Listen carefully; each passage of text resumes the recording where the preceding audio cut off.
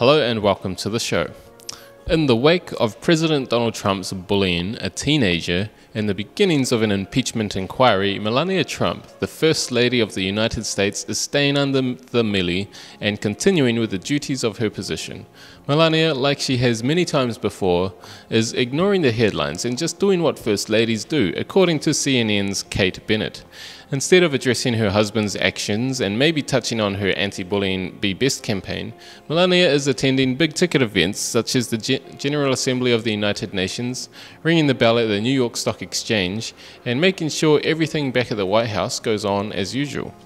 The Washington Post adds that the First Lady's schedule appears to be packed with activity, but that she's not making herself available to members of the press. This has become routine for Melania Trump's relatively busy month, the paper explains, where she's been making an increasing number of public appearances but saying very little or nothing at all. Her relative silence isn't sitting well.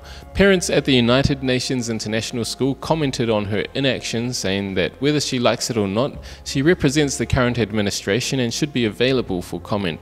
She happens to be the representative of the Trump administration, whose modus operandi is lying and bullying, two of the biggest, most basic lessons we teach children to avoid in life.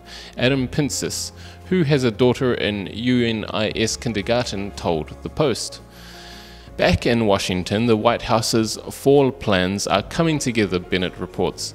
In a tweet, she shared plans for the upcoming season, including garden tours. The announcement mirrored past tactics from the White House. When Robert Mueller was testifying about Russia, the First Lady was tweeting about Christmas activities at the White House. Other critics are simply throwing their hands up.